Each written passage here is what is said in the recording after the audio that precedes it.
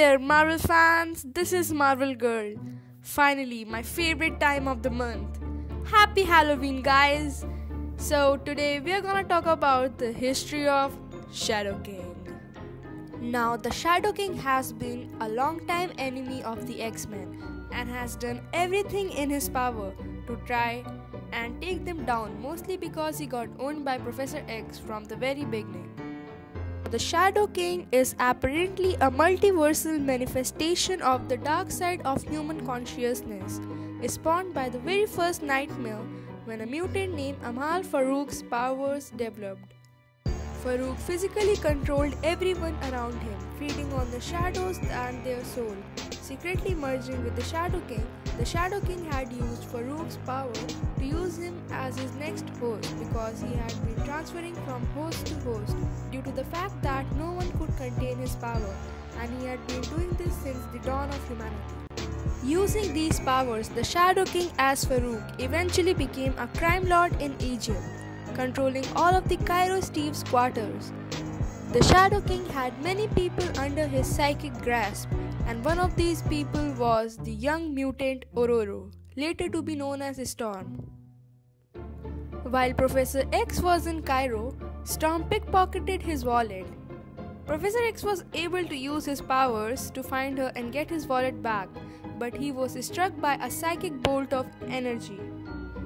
When Professor X regained consciousness, he realized that the source of psychic bolt had come from a tavern nearby, and when he entered the tavern, he sat down and waited for his new psychic enemy to reveal himself to him.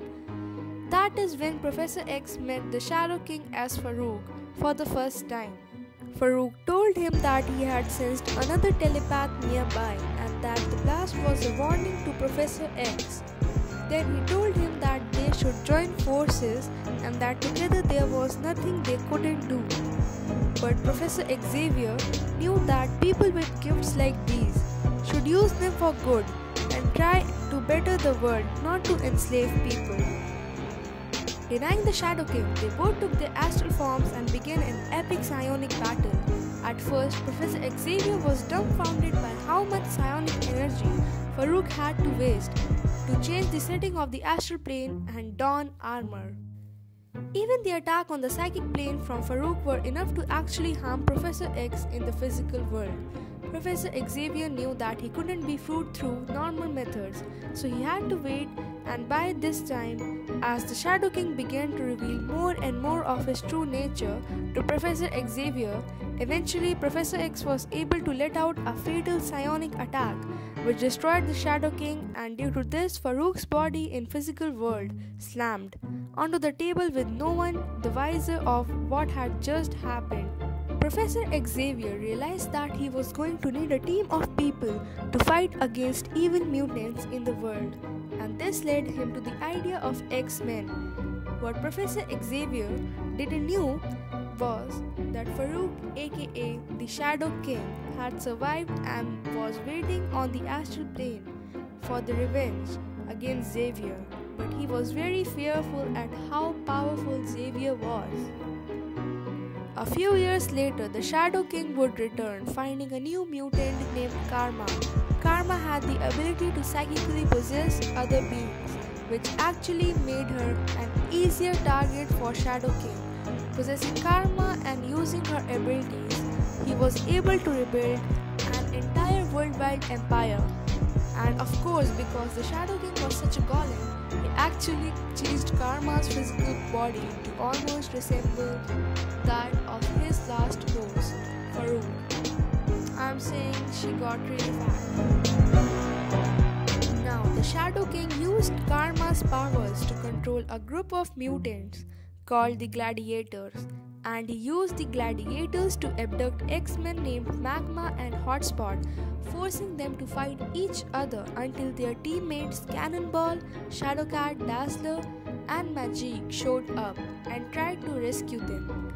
While they were in their battle to escape the Gladiators, Cannonball and Shadowcat were able to recognize their obese friend Karma, but they had no idea that Karma was being controlled by the Shadow King. The team chased Karma to Matt Report, where they were unfortunately affected by the karma's mind control, which was incredibly enhanced by the power of the Shadow King. The rest of the new mutants and Storm were able to fight their teammates in Cairo, but even then, they weren't strong enough to shake off Karma's control, and she was able to pick mind control Storm, and Mirage Colossus, his sister Magic, was able to realize that Karma was being possessed by the Shadow King and was able to free her teammates from Karma's control, as well as free Karma from the Shadow King's control. The Shadow King tried to run away and transfer to another mutant named Cypher, but Karma was able to enter the astral plane and destroy his astral form, destroying the Shadow King once again. The Shadow King would appear again years later and possess the dead body of FBI agent Jacob Reyes. The Shadow King was looking for Storm, who had recently been sent back to childhood by the mutant nanny and woke up with amnesia. The Shadow King tries to find Storm and even went as far as to kill a man and frame Storm for the murder. The Shadow King would then travel to Muir Island, which was an island containing Moira McTaggart Mutant Research Lab. Moira McTaggart had built this research lab so that she could try and help her Omega level reality wrapping crazed brother, Kevin, aka Proteus, an incredibly powerful and extremely destructive mutant.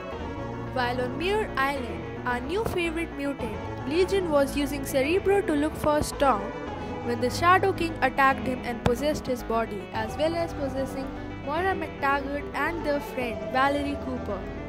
The Shadow King realized that it wouldn't be long before someone realized that it was him pulling the strings behind everything. So he needed a way to try and stop all the telepaths on Earth, so they wouldn't find out that it was him. He needed a nexus between astral and the psionic plane, and this would create a disturbance that would affect all the telepaths on the planet. He chose to use Magneto's daughter Polaris, whose powers had just been altered by Zala Dane.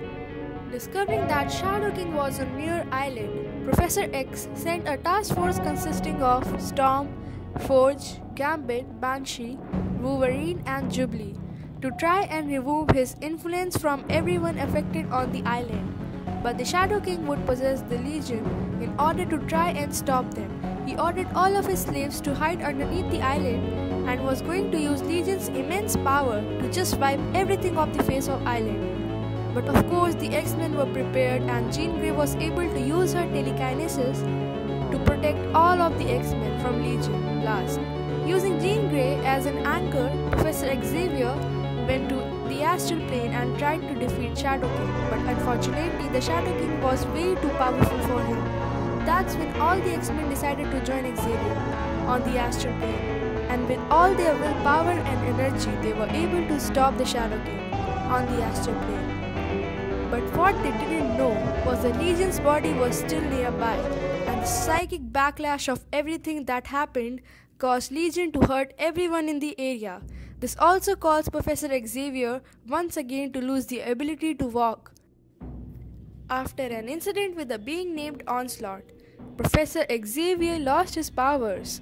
This allowed the Shadow King to return to the physical world, since the psionic plane had lost his guardian. The Shadow King decided to pose as a god named Ananasi and took over an entire African tribe.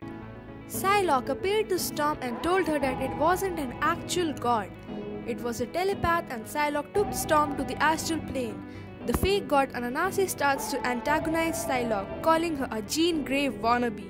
This causes Psylocke to act irrationally, and Psylocke falls into Ananasi's trap and accidentally hits one of the villagers with her Psy blade.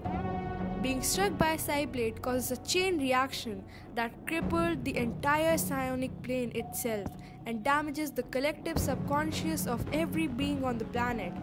The Shadow King reveals himself to be the person who's been pulling the strings this entire time and was using Psylocke to try and cripple everyone with any kind of telepathic ability so that they couldn't be able to stop him. Even people like Doctor Strange and Spider-Man were affected by this. Thinking the Shadow King has won and he has the edge over every single being on the planet, He decides to leave, but not before turning Psylocke into stone and watching her shatter on the ground. Crimson Dawn shows up and resurrects Psylocke, but this time he resurrects her in all black Psy form and gives her the ability to command psionic plane shadows. Psylocke directly takes the fight to the Shadow King, and even though she is intoxicated by her brand new powers, she remembers to remain focused and realizes that the Shadow King has left his nexus, and then he is stretching himself way too thin, trying to take over the minds of everyone on the planet. Psylocke uses the shadows of the Psy plane and traps the Shadow King in her mind, and as long as Psylocke focuses her telepathy only on him, he can never escape. Unfortunately, this means that Psylocke can never use her telepathy ever again, or else he will break free and he's got a long revenge breakdown.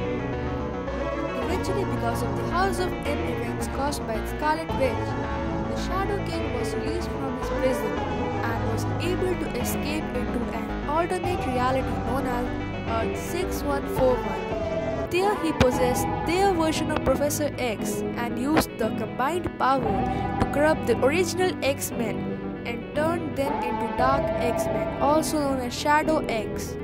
He maintained a constant telepathic contact with them and forced them to do a ton of horrible things, including killing all of the heroes on their world. Because of the Scarlet Witch's decimation wave, the Shadow King was able to bring himself and his hired Shadow X team to Earth 616.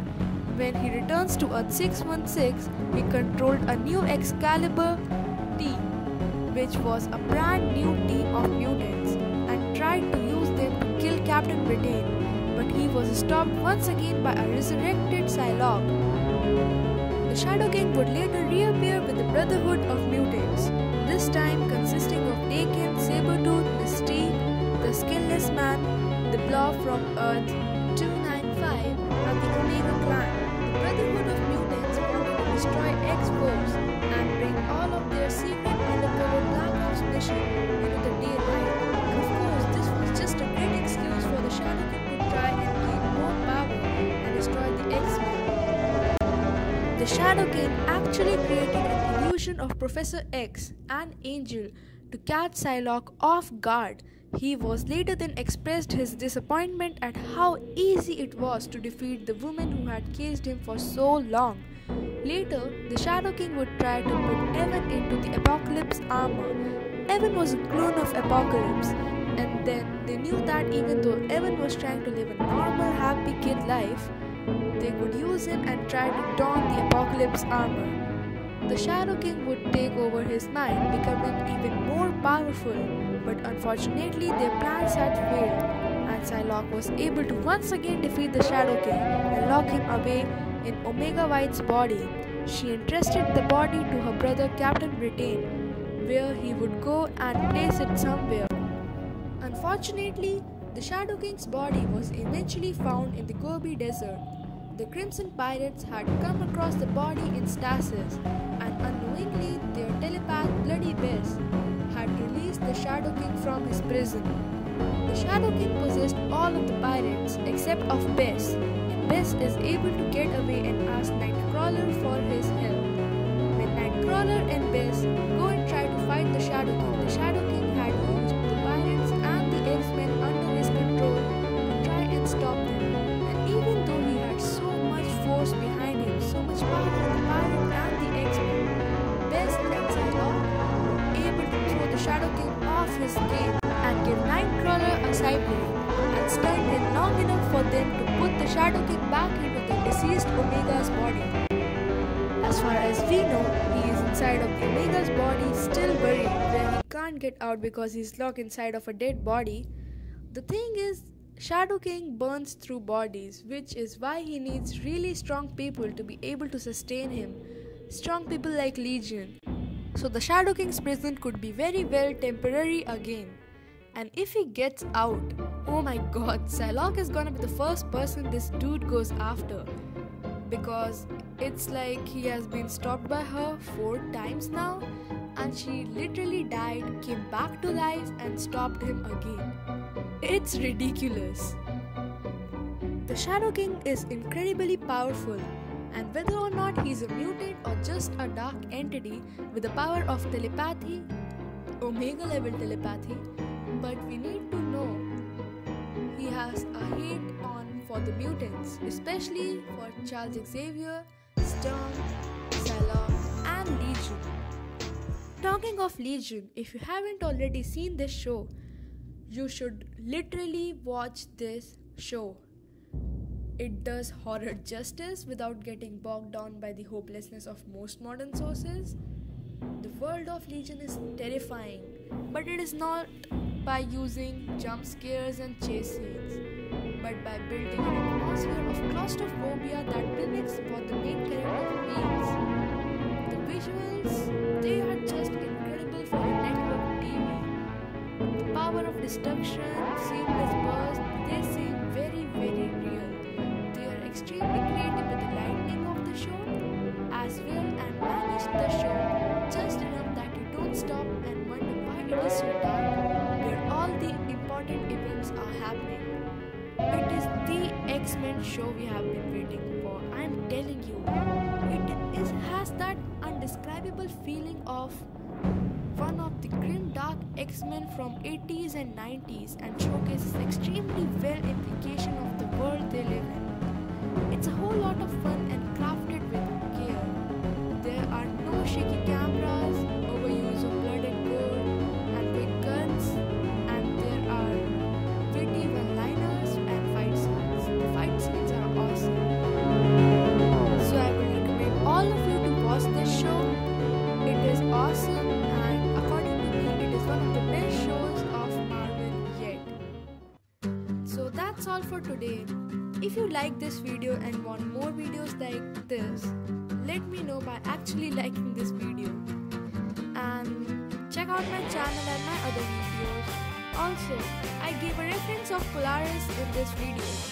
If you don't really know about Polaris, here's the link for the Polaris video I made. And yes, don't forget to subscribe.